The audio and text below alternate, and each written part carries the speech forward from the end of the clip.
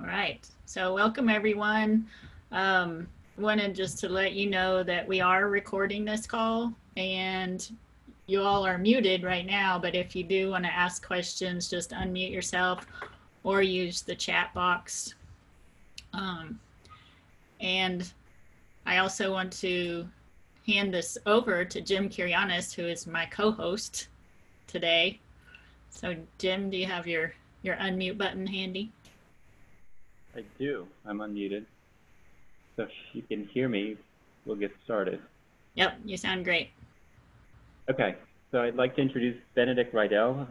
He's the Global Computing Coordinator for the IceCube Neutrino Observatory, as well as Computing Manager for the Wisconsin IceCube Particle Astrophysics Center. And he's also previously worked at the Open Science Grid at University of Chicago, and he received his doctorate in 2014 from University of Wisconsin-Madison, working on supernova neutrino signals at the IceCube Observatory itself. And so last month we had Frank and Igor talk a little bit about the computing side of the cloud computing environment in support of IceCube, and we thought this month we might do a little bit of a counterpoint where we talk a bit more about the researcher perspective and the research perspective on the IceCube project and the benefits and its evolution of adopting community-based computing resources. And with that, I'd like to thank Benedikt for joining us and hand it over to him to start the presentation. So can everybody see the presentation and hear me? We hear you, and and your presentation too. Looks great. Okay, thanks. So hopefully you can see the slide. It's so as a summary, we start out kind of with again what IceCube is and how we built it and why we built it there. So IceCube is a neutrino observatory that is based at the South Pole. It focuses on high-energy astrophysical neutrinos, so this is sort of the highest energy neutrinos that we detect from outer space. It was built between about 2016 and 2010, and in stages because of the environment, so we can only build in the summer. We can only do construction in the austral summer. And what we basically did was we deployed very sensitive light detectors into the South Polar ice cap. So the South Polar ice cap is about 2 miles deep, or high rather. And then we drilled holes into that ice cap using hot water and deployed these detectors between 1450 meters and 2450 meters in the ice cap. And so overall we get a cubic kilometer of instrumented detector, and hence the name IceCube then. So IceCube science, so it's a very broad science goal here. It's a fairly novel instrument, just from the sort of goals and the breadth of what it can do. So we span sort of besides astrophysics and neutrino physics, we also do earth sciences in forms of glaciology and earth tomography. Then we also do indirect dark matter searches. We look for beyond the standard model particles. This includes dark matter. And then we also do fundamental symmetry, so Lorentz invariance and things like that. But sort of the two main our bread and butter is neutrino astrophysics, or multi-messenger astronomy at this point, and neutrino physics is sort of our big other source of notable publication. So, but this sort of brings us to sort of to a crossroads in that we have all this data that needs to be processed in very different ways for very different analyses. So. As you might know, neutrino oscillations is anywhere in the GeV territory, so it's 10 to the 6 electron volts in energy, and the astrophysics sort of starts around the TeV and above, so we actually detect particles up to the PeV at this point. So we have sort of this large, massive energy range that we need to cover. And that means we have sort of also lots of simulation to do of these various different effects, but then also their respective backgrounds. So that's a big part of what we do at this point in computing, is the processing and then the simulation. So as to give a 30,000-foot view of this, so it's realistically sort of classical particle physics computing. It's ingeniously parallelizable, so grid computing.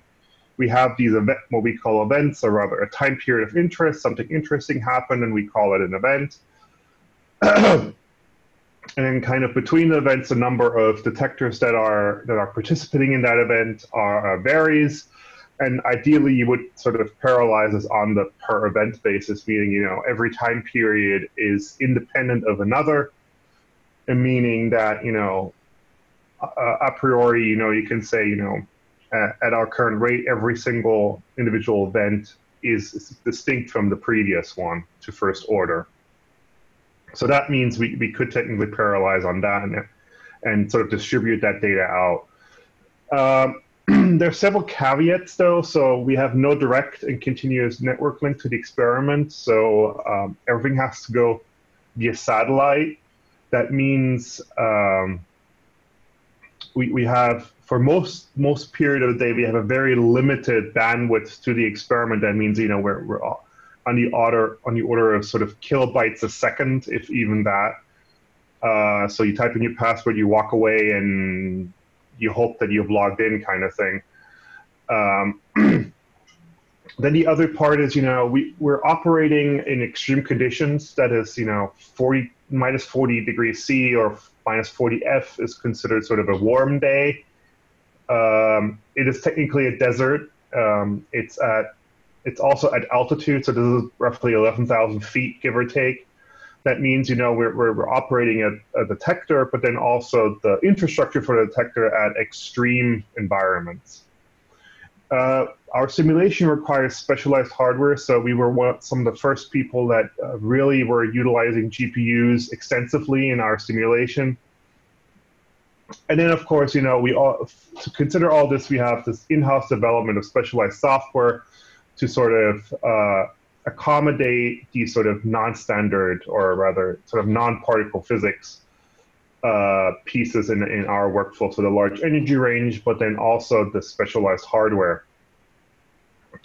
So in this large energy range also brings some other difficulties with it. So there's a resource prediction is sort of a big topic for us. The runtime of each simulation is also a big topic. So this is kind of a very big sort of question about how to schedule efficiently and effectively onto these sort of distributed resources that we have today. And that kind of keeps us up at night in that respect. So let's take a step back and look at the beginning a little bit. So the focus was really high energy astrophysical neutrinos. That means technically you can make very harsh. You can do a very simple, what the physicists call cut and count. So you do very harsh data reduction, and then you basically have very little data that you actually look at that is actually interesting. And basically, to first order, that's how you build your requirements. You say, oh, I assume that, my analysis will make these and these assumptions, and this is my focus. Therefore, I can, scale it to this data rate. And kind of the initial requirements were set with that in mind, that we have this sort of singular focus, and then we build out from there. It's also because the detector was built in stages, so the cyber infrastructure had to grow with that in mind. So we over time, over the construction of the experiment over these 5 to 6 years, we built out the cyber infrastructure. And then, the real thing was that the discovery was really, anywhere from 5 to 10 years, depending on what we actually found in that. So we were sort of in the blind in some ways. And that sort of also was the focus for the first 5 to 10 years. It was limits, or rather, setting limits and figuring out, where in that 5 to 10 year period we would have a discovery. Another thing, as I said, with this limited network link, the computing at pole was really the focus. So really, getting the data from the raw data rate down to a manageable data stream that can fit on the satellite was really sort of a somewhat a very strong focus in that sense, that we need to deploy this computing infrastructure in a harsh environment, but then also how do we get to 10% of the data rate that we are looking at. And for this, sort of the design was sort of a central data analysis facility where we had an HDC cluster, data warehouse, sort of the standard data center infrastructure around it. So, the websites, the email servers, the wiki pages, etc. And it was sort of self-hosted everything, because, that was 2004, 2005. That was sort of the decision that was made, because there weren't very good alternatives at the time.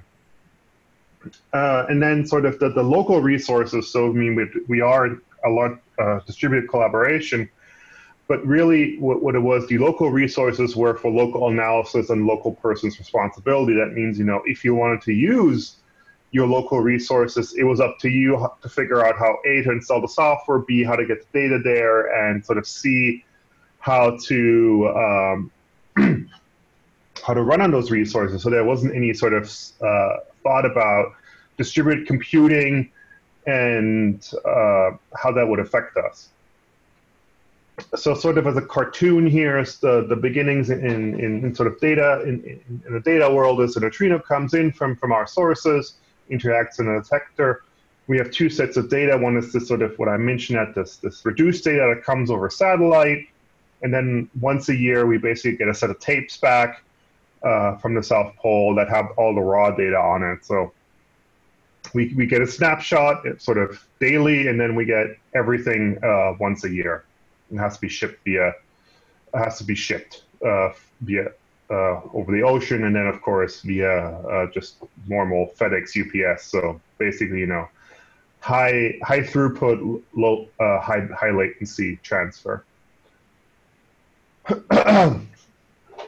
So now we come to the middle years, which is kind of the period, the detector has just been completed. We're in sort of our first years of complete data taking. And actually, with the 5 to 3 years, 5 to 10 years, we actually did it in 3. So we discovered the high-energy astrophysical neutrinos. But also we are adding scope at this point. So we're adding science. We're realizing that, this thought about, can we do neutrino oscillations? Can we do dark matter? Actually, we can, but there's several caveats.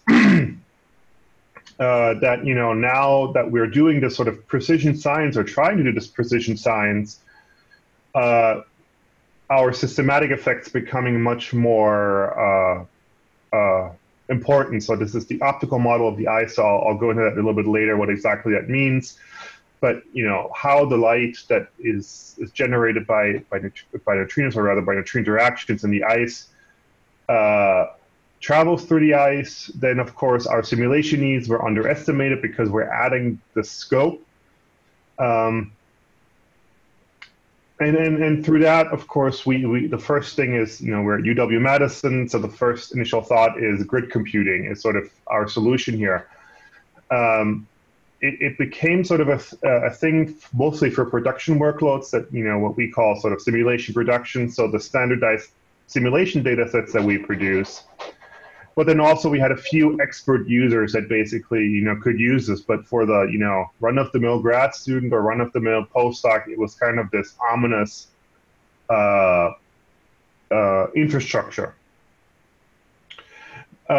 We went out to, our friends at CHGC, at UW-Madison, so CHGC and the HD Condor group and the OSG group there, for resources, but then also we reached out to our other collaborators at DAISY, sort of to sort of build the first grid infrastructure. So basically, first of all, have access to OSG, but then also use the OSG infrastructure to submit jobs to, in this case, Europe. And there was sort of this thought of, this is all very much homebrew. We're the only ones doing this. This is the frontier kind of thing, rather than, there's somebody out there that does something very similar. So the sort of very much sort of this particle physics aspect of computing, sort of we're the first ones, and we have to, we're coming sort of out of the primordial soup there. So we made many sort of improvements to our software in terms of doing these high precision studies, but then also this need for the optical model brought us to more and more complications. So around 2011, 2012, we started with our GPU efforts. So this meant understanding how to run GPUs in a data center, but also GPUs in an office. Like, I mean, we literally had a few GPUs go up in flames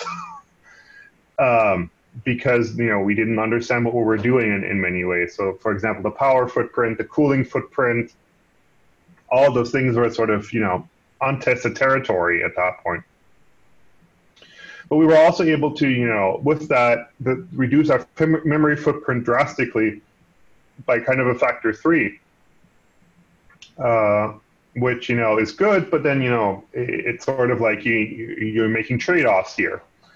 And then ultimately, more science means more specialized software, sort of this bifurcation in terms of, this set of software is for the high-end astrophysics folks, this set of software is for the neutrino oscillation folks, this set of software comes from the dark matter folks, et cetera, and all these sort of various packages and dependencies that come in with that, so that we needed to support at that point. So we also made sort of this diagram looks fairly similar, but we made a sort of drastic change in moving from tape to disk. For our raw data, this is mostly because we realized after running tape for a few years, tape is very bad in a low humidity environment like the South Pole. So we had more and more issues with the tape and the disk, and disks were basically the alternative there. So we started, instead of shipping tapes, we started shipping disks. So going into a little bit more into the sort of the details here of what's happening. So the ICE model is sort of one of our biggest, or was one of our biggest issues, which basically boils down to, IceCube is built into a natural medium. That means a priori we can't calibrate it properly. Like, we can't just build another detector, calibrate it, take it all back out, and build IceCube kind of thing. So what you can see is here is, as a function of sort of depth and wavelength of light, that the ice has a pattern in its sort of layers of optical transparency. But what we realize is that this is sort of it's very first order, let me put it this way. So on top of this comes things like the cable shadow. So every detector has sort of a cable running next to it for power and data transfer. And the question is, how much of our detectors is obfuscated by that, but then also the construction of the detector changed the properties of the ice close to our detector. So you can see here in this whole ice image, you have photons that are traveling, the various different lines of photons traveling, and suddenly you see that, outside of this column, they travel in fairly long straight lines, and they don't have a lot of scattering. But as soon as they get into this column, the scattering becomes a very important effect. So the fusion of light is much stronger. And then also over the years, we have now realized that there's even more effects. So we have what we call tilt, or tilt meaning that as the ice moves across it's a glacier, so it moves across the continent, the patterns in the ice are changing, or the bedrock it's moving over is changing. So that is causing changes, sort of tilt in the layers that we see before. And then also, because this is like basically a river flowing through, you have preferential directions in your model that, there is a preferential direction in terms of, optical clarity, which is, something we didn't even think about at that point. We thought it was sort of literally an ice cube. And the issue really boils down to is that these effects for our directional reconstruction, so especially for astronomy, have a very drastic effect. So this is basically saying, like, instead of pointing, straight ahead, you point 30 to 40 degrees to the side and between these various models. So and that's just the optical model of the eye. So it heavily affects our pointing direction for certain events. So the solution we came up with was basically that we have ray tracing with GPUs, which is sort of a very brute force approach to solving the problem. So we quote unquote waste a lot of time, but we're able to put in all these physical details that are way too complex to parameterize individually. So basically, we can parameterize them individually, but putting this entire package together is much too complex to do. And as I mentioned, we dropped this detector in sort of a gray box. It's very clear, but is it uniform? How's the construction changed, et cetera, et cetera? And all these things, are important, have turned out to be important in one way or another for some analyses. So for high energy analyses, so for sort of events in the TeV and above range, it makes an effect. It has an effect, but it's not that dramatic compared to, let's say, a neutrino oscillation analysis, where these effects are a dominant issue or need to be addressed.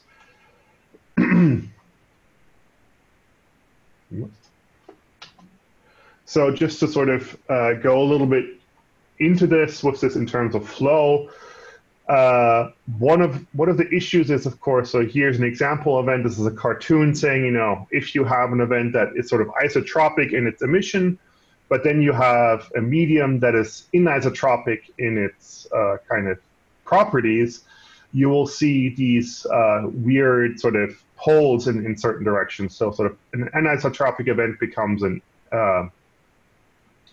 anisotropic event. But the issue then comes is every time we make these improvements to the models or our simulations, the old simulation becomes less attractive to a lot of people. So the question is, do we just chuck it all out, redo all our simulation, or how do we address this sort of issue that every time we learn more about our detector, we need to basically, re-simulate everything, and people and analyzers want to basically have this, the most up-to-date information, but also the most up-to-date simulation. So if you imagine that, we run for more and more time, therefore we need more simulation to keep up with the lifetime, but then also every, 2 to 3 years, we basically change our understanding of the detector and could potentially re-simulate everything to have the best fidelity, and that's sort of a sort of path we're still walking at the moment, like trying to figure out how to exactly not waste, quote unquote, waste the resources over time. So this is a little bit of a cartoon showing how this exactly works out. So this is actually this is a particle traveling through the detector and emitting light. And as you can see, this is only about a thousandth of the number of photons that are actually produced. So you can see how the light travels through the detector as a particle along the path of the emission here. So, but you can also see that this light has sort of expands a lot. So this is roughly about a 300-meter cone, or rather, that's traveling through the detector. So that's a lot of distance, but then also a lot of photons that we basically have to simulate in a very sort of wasteful way. So why do we do simulation? The physics is really the issue here. We have lots of background and lots of possible physics. So In this case, we are now in sort of the precision science range. That means, we have tuned our detector fairly well, but we also want to do all of the science. And in that case, we have 3 kilohertz of rate across 10 plus orders of magnitude in energy. And we run, 90+% uptime for 8 years now. Or it's actually 9 now. And for every, ideally, in the ideal case, we would want 10 times the simulation that we have actual data. That means, we would have to simulate 80 years of simulation.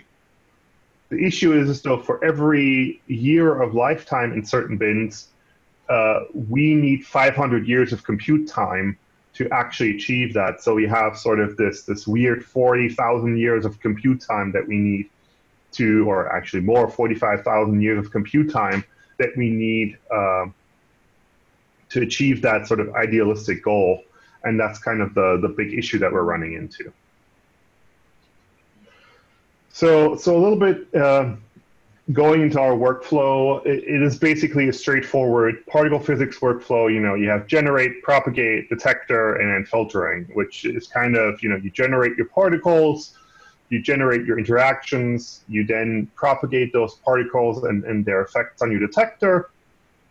And then you simulate your electronics, and then you simulate your sort of baseline physics analysis, or rather baseline filtering. And so it is a sort of fairly straightforward in the sense that, these are sort of 4 steps that every, LHC experiments do very similar steps. The issue is really that, we have very few dedicated resources in that sense. The LHC can say, we have all our tier 1s, we have our tier 2s, the data is there, and we know where the data is, and therefore we can schedule, sort of do this data-aware scheduling, saying, this data is sitting in Chicago, so this job ends up in Chicago. We don't have that. We don't have these sort of, we don't have data storage spread across the world. We only have a single sort of dedicated data store at UW. And that means we have this lots of data movement around. We have all this time that we waste basically shuffling data from, a site in Europe back to UW, back to Europe, and so on and so forth. And that's just a lot of time that we waste in this case.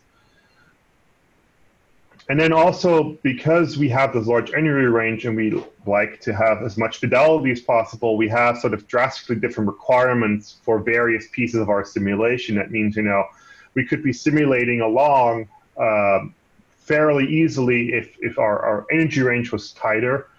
But because we have this large energy range, they can be these individual events that blow up the requirements or have drastically different requirements, and that means we need to be a lot more intelligent about, what we request and how, and what in terms of resources we request and how much runtime there is and things like that. So there's sort of this very long tail in our distribution in terms of resources and runtime that we need to be aware of. So now let's move on to sort of the recent history, so it's sort of today or moving into the day. So we're now in sort of the discovery and precision measurement phase. We had our first discovery in 2013, but now, the era of near real-time multi-messenger astrophysics is basically here. So in August of 2017, we had LIGO plus some some partners making a discovery, and then in September of 2017, we had a neutrino and our partners making a discovery. Basically, we observed the same objects in different and with different messengers or different bands. So basically, in LIGO it was gravitational waves, and in this case, gamma rays and some light emission. In neutrinos, it was also gamma rays plus neutrinos plus light emission for 2 distinctive events. a lot of this, went into, there's a lot of intricacy in terms of infrastructure that goes into this. The thing is, though, that we still have this sort of central hub and spoke model where there has a centralized data facility which has an HTC cluster and has all the data warehouse and the data center infrastructure. But then we also, on top of that, sort of have distributed resources that become more and more important. So the OSG, an expansion in European resources to some of our partners. We're adding Exceed resources, but then also institutional resources. So basically what we're doing is we're saying, if you have resources locally available, we can harvest them for our sort of joint undertakings, such as data reduction pipelines, but then also simulation pipelines. So today, sort of, we have this global heterogeneous resource pool, meaning, from Madison out, we submit jobs to Europe, to South America, to the continental US and Japan.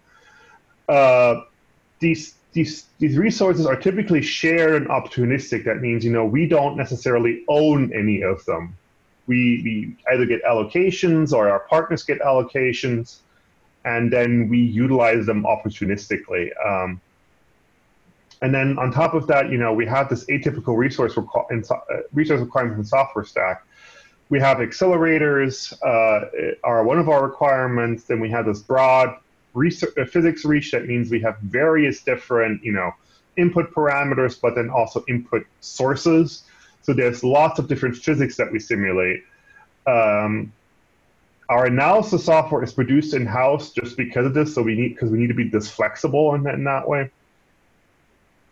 So for example, the standard packages in particle physics, so I call out Geant4, but there's others like Pythia, etc., don't support everything that we do, or they just simply don't exist. So for example, Geant4 doesn't go up to the energies that we need, so so we need to sort of take care of that. We also have these niche dependencies.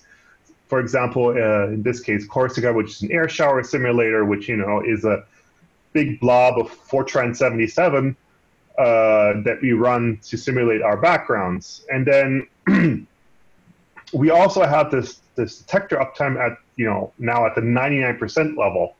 That means we are compared to, let's say, the LHC, which over the last decade or so of operations has had these long shutdowns. We have not had a shutdown that's longer than order hours in those 8 to 9 years.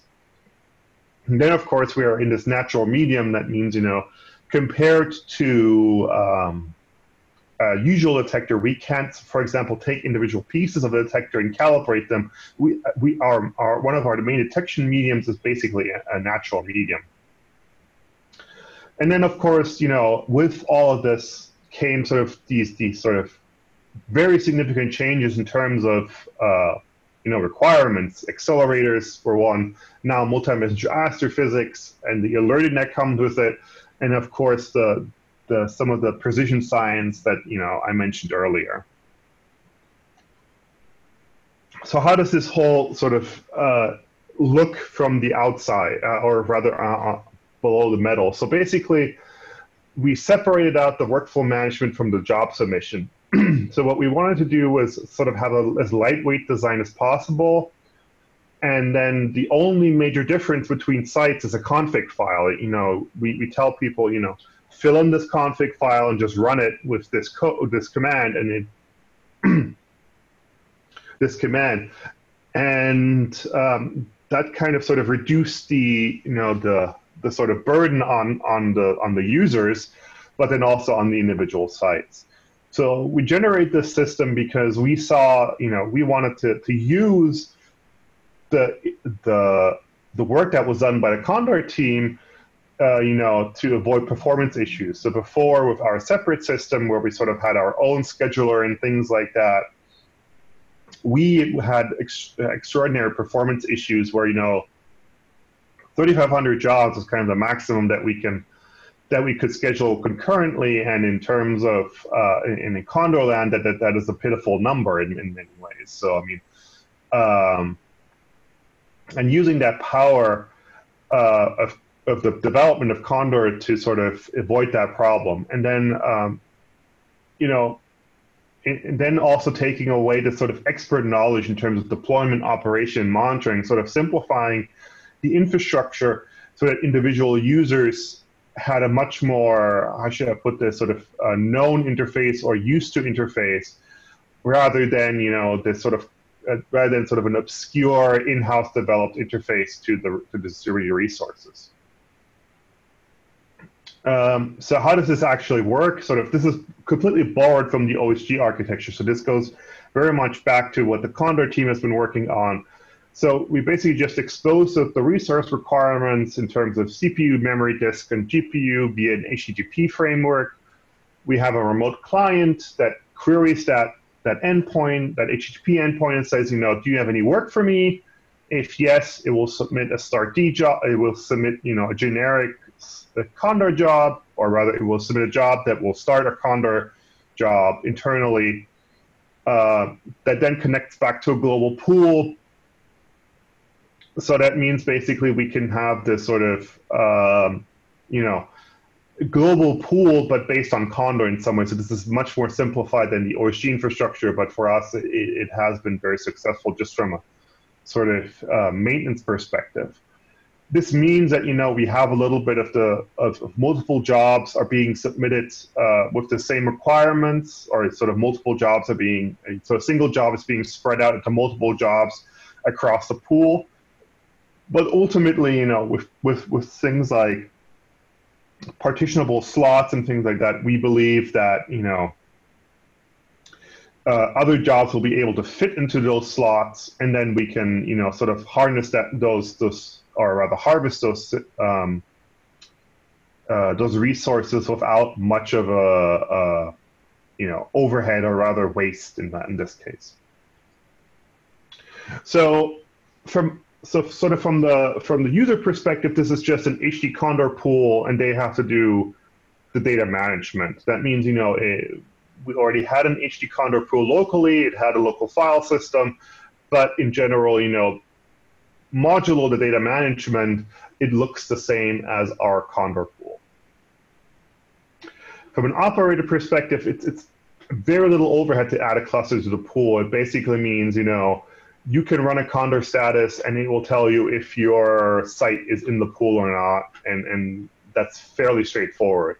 There's no need for a CE in this case, so this is the OSG compute unit. We can just use SSH or cron job for submission, because we just use HTTP to sort of publish the information. And then we have the local container support, basically saying, you know, we've experienced this where various sites have different container models. So for example, at NERSC, we have a shifter versus attack. We have things like, you know, singularity, and we need to sort of accommodate that in some way. And it's fairly straightforward at this point. One issue, of course, is, you know, this has come at sort of an organic growth at this point. So we have individual users adding sort of bits and pieces for their respective sites, and that has caused some sort of need for some code cleanup. But then also we need to be more aware of users and their needs for containers. So we need to be able to introduce this need for local containers, or user containers rather, into the submit system. So from a workflow management point of view, we have something called IceProd, which is developed in-house. This is mostly because of our energy range, but then also because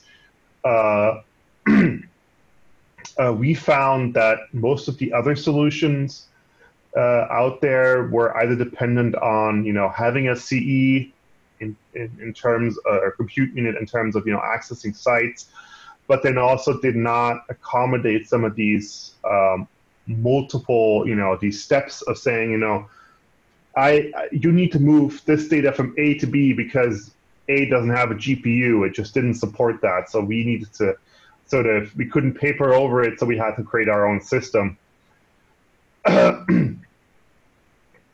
So for the first order, it's a data provenance system and a data management system. That means that, it can tell us where something ran, what version, and if it was successful. And similarly, data set management in terms of, what is the job status, what are the requirements of this job, retries when a job fails, et cetera, et cetera, et cetera, and just, generally a monitoring infrastructure. So we use it currently for simulation production. So we produce our Monte Carlo data sets, and then, of course, data processing here in the Northern Hemisphere. So to sort of give some context now in terms of multi-messenger astrophysics. So what we do is we have this term messenger, which is basically just an emission of some sort from an astrophysical phenomenon. So in this case, in the most prominent ones are gravitational waves, neutrinos, and electromagnetic emissions, so light. It's one of NSF's Big 10 ideas. So this is on the Windows to the Universe banner. And you can see sort of how this works, that, in 2017, IceCube detected a single event from this blazar, and then sent out a notification to the community, and then following up, several or all of these other experiments followed up on that, on this discovery. So we have Swift, we have Fermi, we have, Magic, and all these various other, in this case, electromagnetic counterparts that performed follow-up observations and then also had detections. So basically what it was a flaring source, meaning it had a very short period or had a period of higher activity. But, to respond to this in a fast and sort of structured manner, we need to have significant cyber infrastructure behind this. So in terms of the data transfer, but then also sort of having fast data processing. Just sort of as a side note, so in terms of, if we wanted an IceCube plus LIGO observation, so gravitational waves and neutrinos, that would be a neutron star merger. And if you wanted to, let's say, have a neutrino observation, it would be a core collapse supernova. So ideally, IceCube and Dune, once it's online, would be sort of the partner observatories here. So, and this of course complicates our sort of data management. So from before, we now added a third stream of data we call the alert data, but then that data then has to be sent out to our partners. So in this case, I've highlighted gamma rays, X-rays, gravitational waves, and thermal emission or optical partners. But it means that we have to utilize this fairly low bandwidth transport via Iridium. So basically, we make a phone call for all intents and purposes to transfer our data to then publish that to the outside world. And then, of course, to get more fidelity, we would have to wait anywhere from a day to a week, depending on how big the data is. So sort of taking this now a step back, so now all this complicates our data management drastically. So now we have three different basically paths: our alert or high priority data path, which also includes some detector operations data, in case the detector has issues, somebody from the north, some expert can intervene. Not used that often, but it's something that we need to be aware of. Then we have basically our filtered data stream that I alluded to that is, fits over a satellite, but isn't most of it's basically filtered down. Then we have our raw data that has to come via ship. We still have the central data warehouse through which all the data basically has to pass in terms of either us physically loading in the disks or us or the data coming through the satellite has to live somewhere at some point. At this point, we use SFTP and grid FTP for data transfer where we're hoping that will change. SFTP is given by US polar programs, and grid FTP is kind of sort of was the choice initially.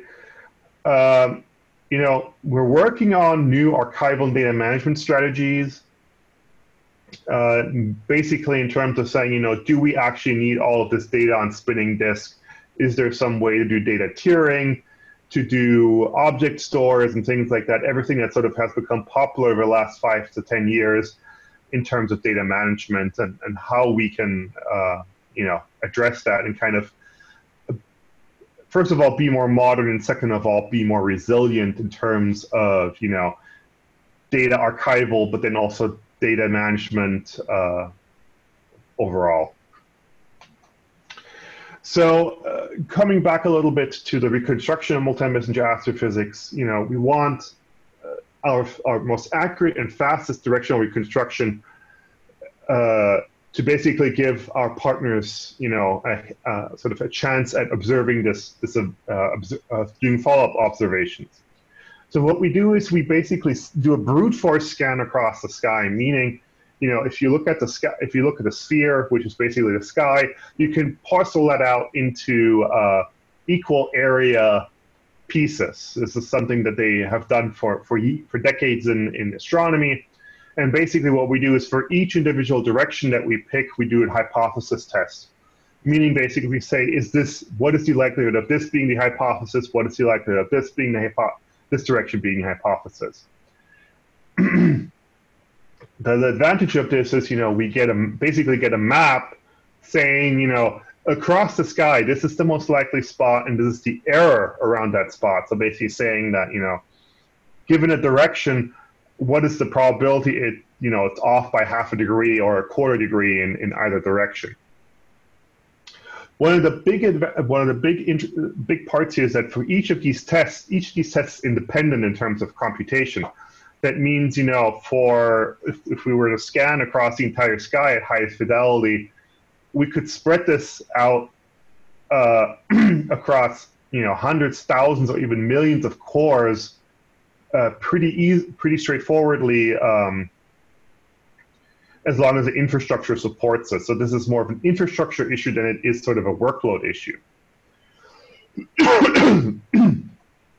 So sort of giving a detail here, so what we do now is, because we don't have these million cores available to us sort of instantaneously, we sort of do a rough scan first, and then we sort of step through different resolutions to figure out, what is the hotspot in this case, and what is the error around it. So you can see, in the beginning we have very few pixels, and we do very few tests, and you get like sort of a very coarse understanding, and you go to a next step here, and you get a better understanding of where the hotspot is, and then you, of course, zoom in very closely onto that hotspot and do even finer scans at that point. So you can see, for example, even in this lower picture on the lower right, how the pixels, as you get closer to the preferred location, the pixels get smaller and smaller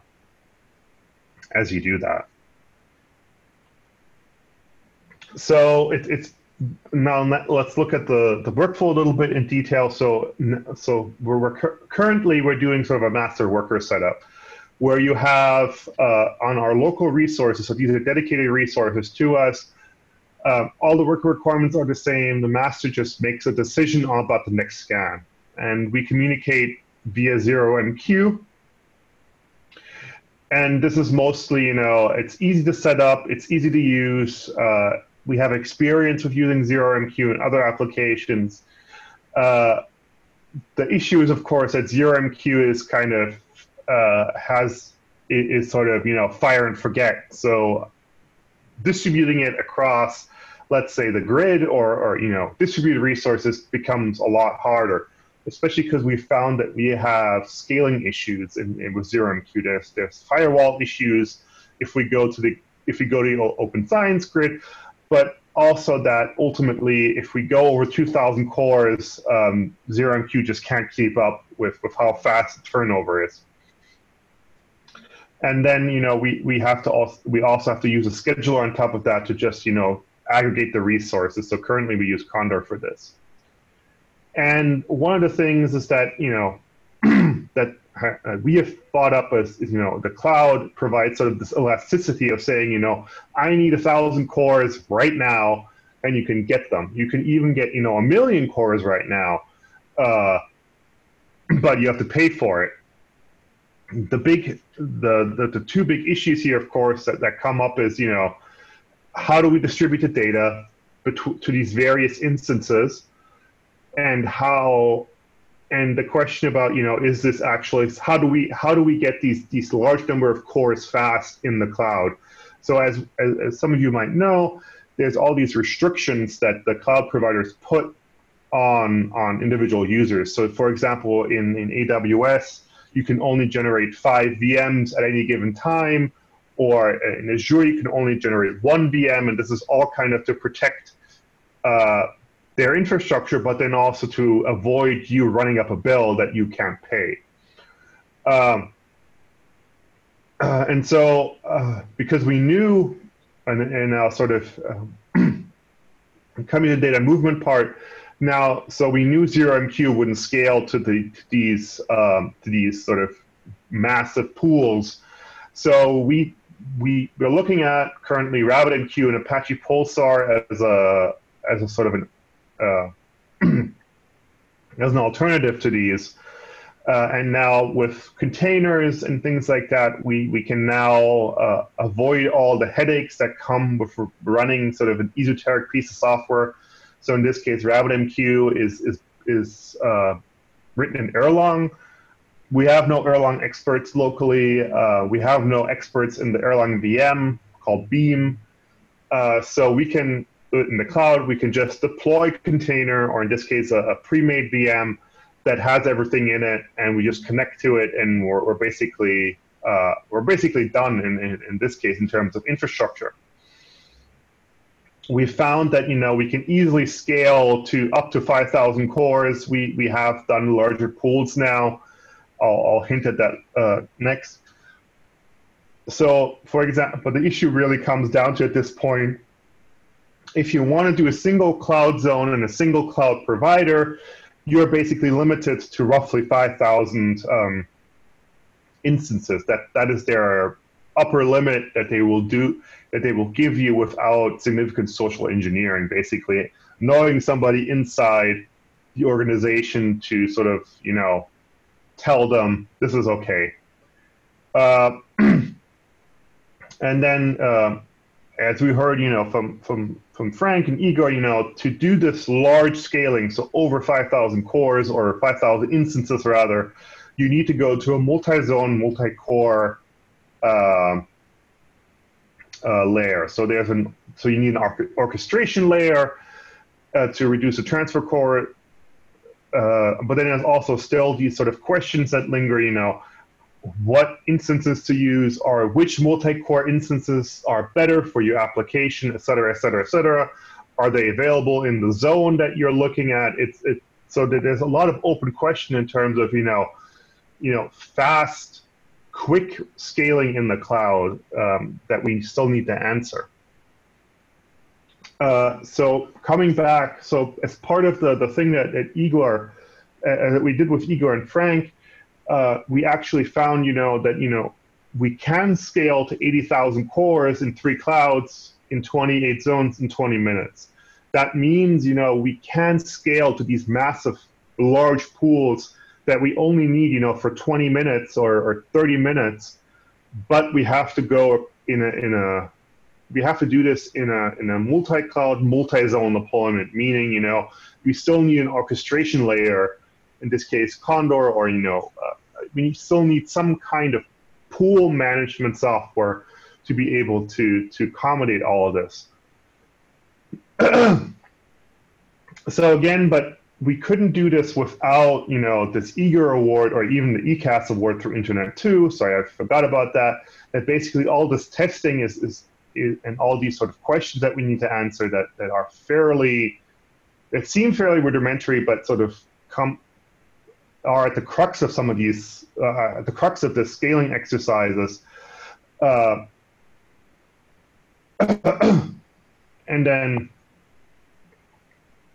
then sort of, how do we use them for these bursts, these bursty things that, as LIGO turns up, but then also LSST will come online, hopefully in the next couple of years, this sort of resource need will become apparent. So let's look briefly at tomorrow. So we're expanding the detector in steps. So we have what we call the upgraded proof, which basically gives us an infill. I'll talk about that in a bit. We will still have a central data analysis facility. So, but central is in quotation marks here because it will evolve in my eyes, at least.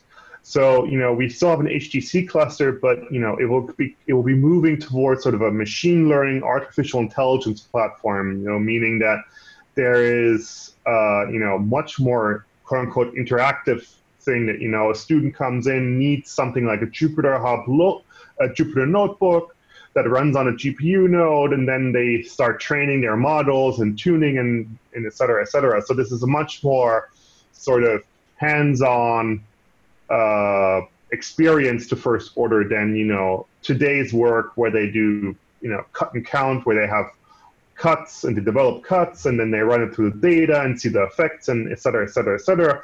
But rather this is much more about, having sort of a sort of a more interactive experience with the data. Then we also want to move away from this sort of single tier model in terms of data warehouse to sort of a tiered model where, we want to focus on the machine learning, artificial intelligence applications need fast storage to be sort of fed. There's a question about, do we actually need to keep all this stuff spinning on disk? Is like, if nobody touches it, why spend the money on the hard drives, but also the power and the cooling for it, if we can just shove it off the tape and get it back within a reasonable amount of time. But then also kind of the sort of, focus a little bit more, in that sense, focus on the important data rather than, all the stuff that we have that might not be touched. I mean, we have to have an understanding of who touches the data, what data is touched, and then also, what data is sort of cold in that sense. And then, of course, the sort of a data center infrastructure, we will still need some kind of wiki, some kind of, document server and things like that. But that will, I mean, we're currently sort of in the transition period of saying, why are we hosting things that somebody else hosts professionally? Meaning, for example, that, why would I host a Git server when there's GitHub and GitLab that I can use and they do this, professionally, and they most likely do a better job than I do at hosting a Git server. And just things like that, we need to revisit and understand where, where we can not just save money, but also then save operator costs in that way. And then, of course, with these massive large resources coming online, so the exascale resources, all the Exceed resources and the Prace resources, we need to focus away from, or I believe we need to sort of rethink a little bit this thing about having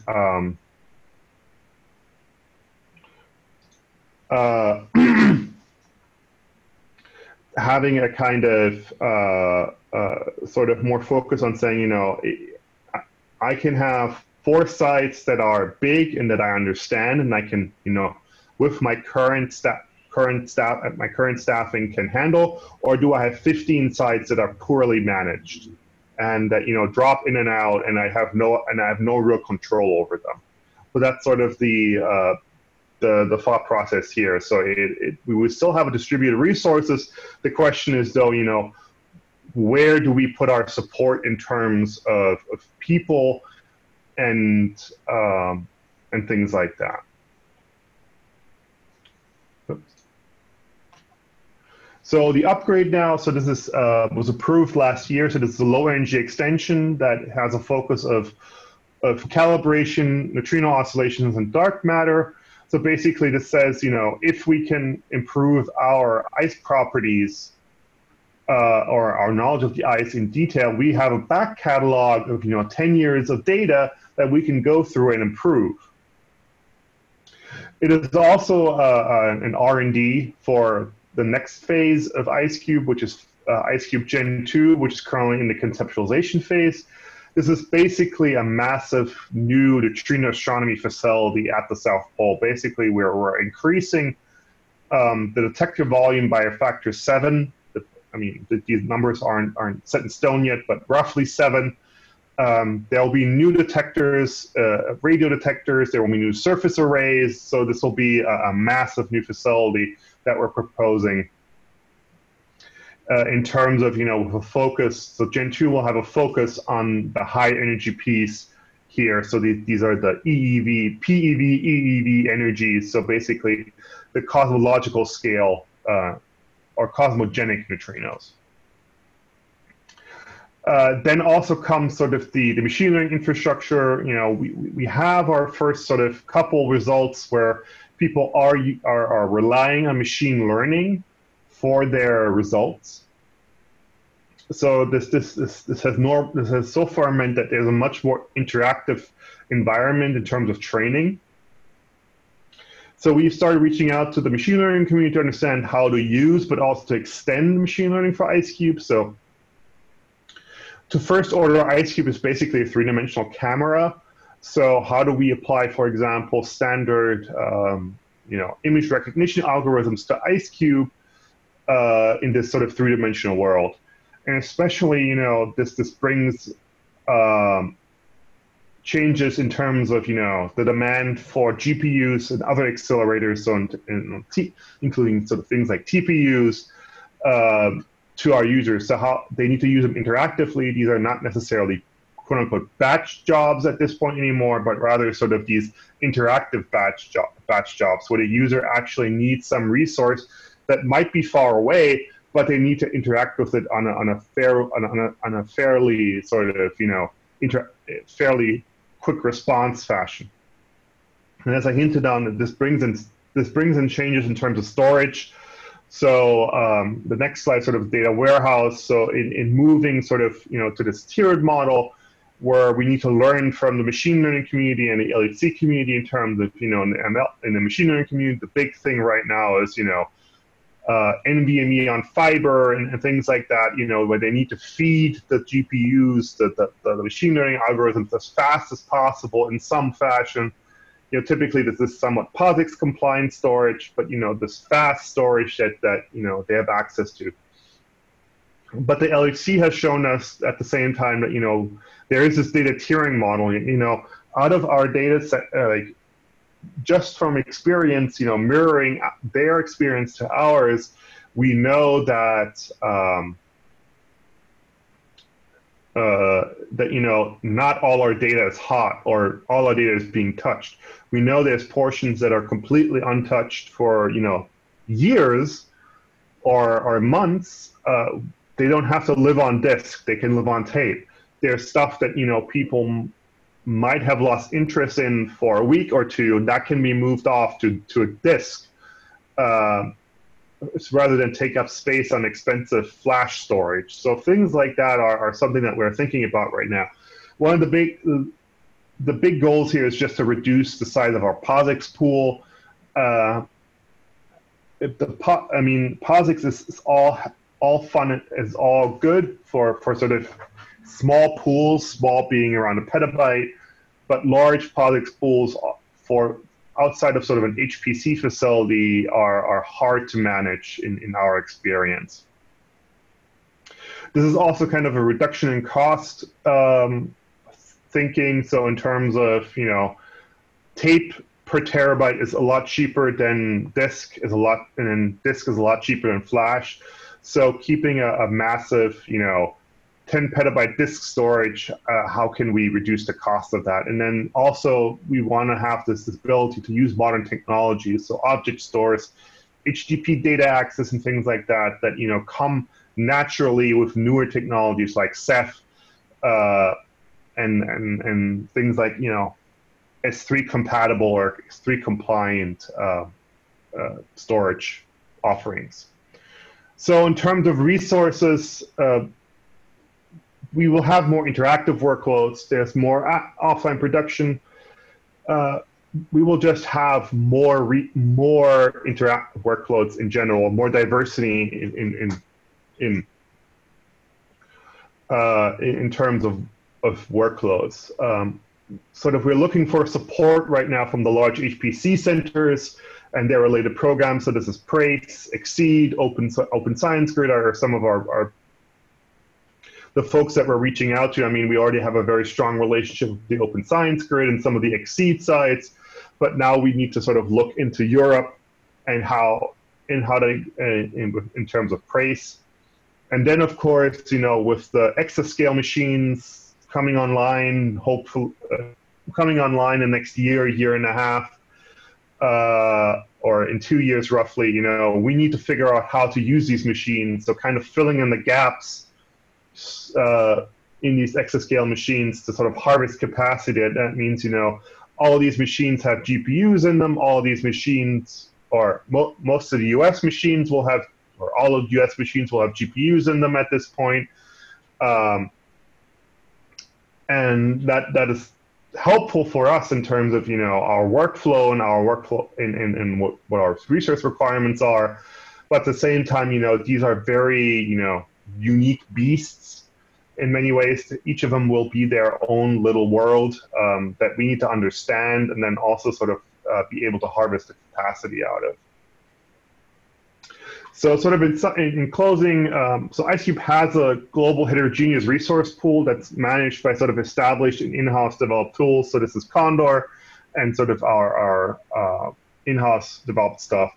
We have lots of experience in terms of grid computing, but then also in accelerate, how to deploy and use accelerators. So with our we have many changes and challenges coming ahead. So basically, in terms of we want to move away from sort of this monolithic single-tier data system, one-stop shop model, to a more sort of distributed model, and also, of course, make efficiency gains. We have sort of a changing mission at this point, or a rather ever-evolving mission that we need to address in terms of cyber infrastructure as well. And then, of course, we have upgrades coming. We have this sort of the sort of machine learning is becoming more and more popular at least in our community. I mean, in others, it's already sort of the machine learning has already revolutionized their findings, but in our community, it's not that broad yet.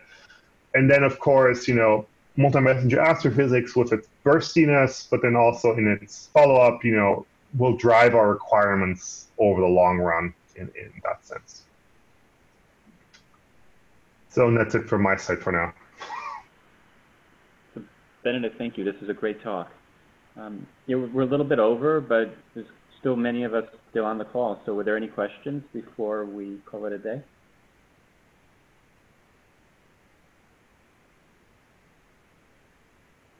I had one question. Was, Benedikt, you talked about the reliance on satellite and the amount of time it takes for data migration and data movement to happen.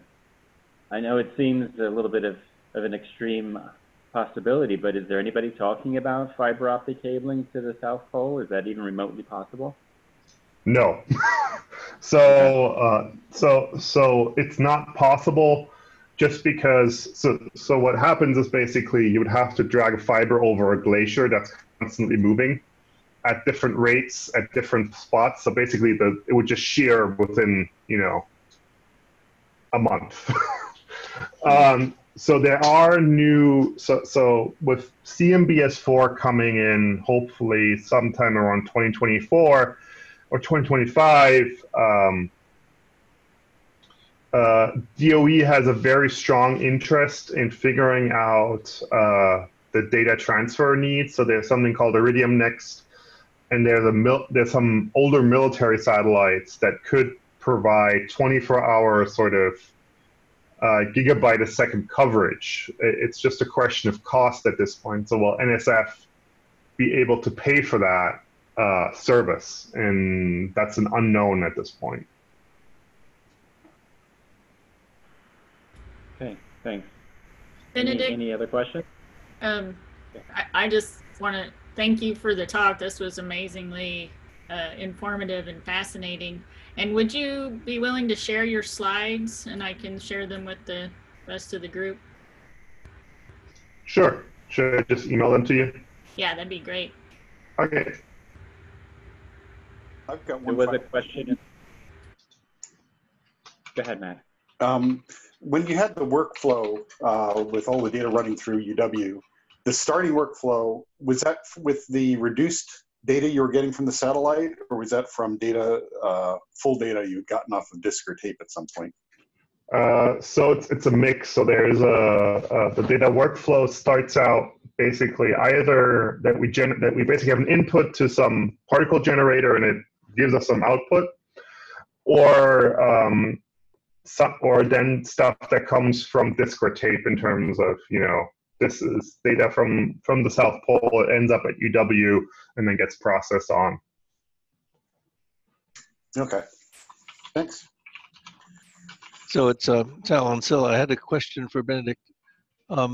It's interesting to see moving from just grid to grid plus other options categorized as shifting from one-stop shop to distributed computing. We thought we were building distributed computing. But I am concerned about some of the points that you raised regarding cost. What mechanism for assessment of cost will be put in place before plunging into investments necessary to shift the cyber infrastructure? So there's a couple things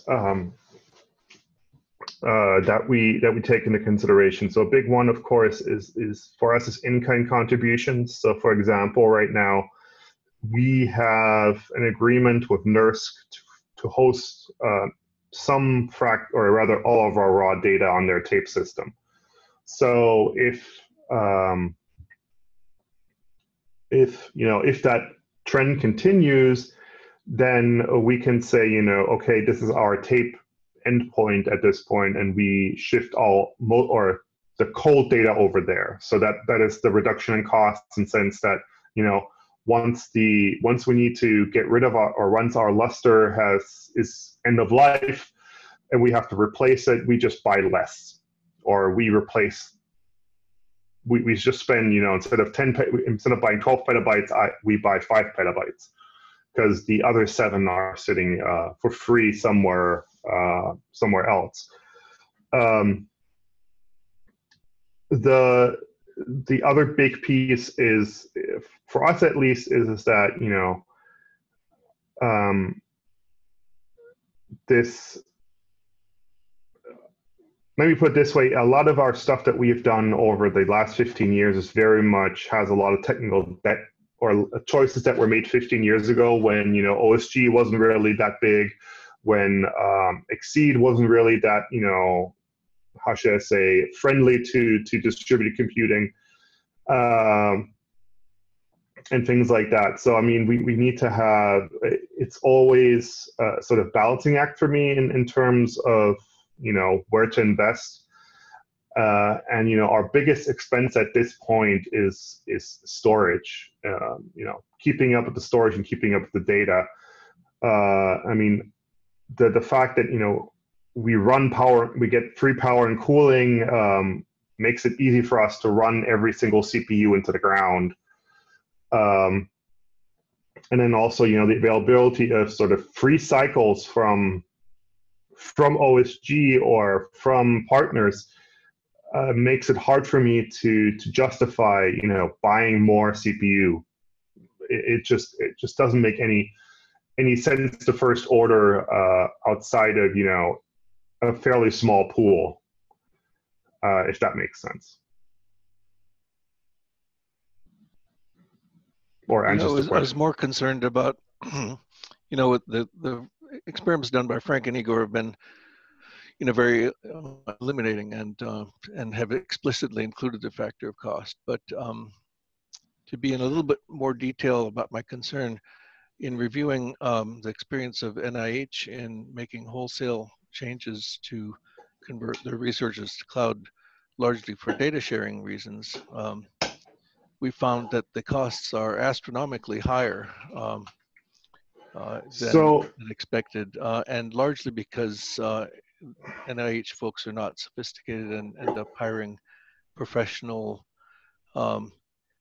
required to hire professional engineers from the cloud providers, Google, Amazon, Azure, and those drive costs way up.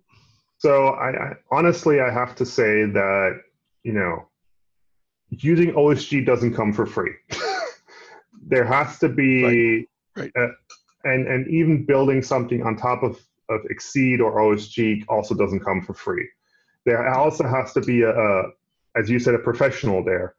No, I completely agree, and that's exactly in that direction that we're trying. Yeah. So the issue that I see is, at least this is now inside baseball in some ways, is that funding agencies haven't, or at least the NSF hasn't realized that they're in this game now where professionals, that you can't have a grad student come in, write this code, and then leave in 3 to 5 years.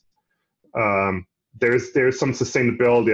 The sustainability aspect of this has sort of not gotten through their heads. And in terms of that, I would say, from a pure cost perspective, I rather hire another person to figure out, OSG than to figure out the cloud for me, because the cloud providers are to first order, they're sophisticated drug dealers. I mean, the first hit is free, and after that, they want their money. And to second order, I think, the universities make investments, NSF makes investments, DOE makes investments into computing. And as long as you can, and those investments have already been made, so having the person, rather than working on cloud resources, work on, getting your stuff working on, let's say, Aurora, is a much better bang for the buck in that term, because it's just, at that point, you're not spending on the compute and the person, but rather you're just spending on the person. Yeah, I take a slightly more neutral stance, but I think you've identified the issue that this layer of support is needed regardless of the delivery model, and that it should be evaluated and fully costed. And beyond that, I think it's important to make one-on-one assessments of cost. I mean, the big thing for us is just, in terms of resources, is that, at a university right now, as it stands, I don't pay for power and cooling. If I were to pay for power and cooling, the cloud is where I go. And that's the big cost driver at this point. It's about 50% of the cost if I were to do all the math.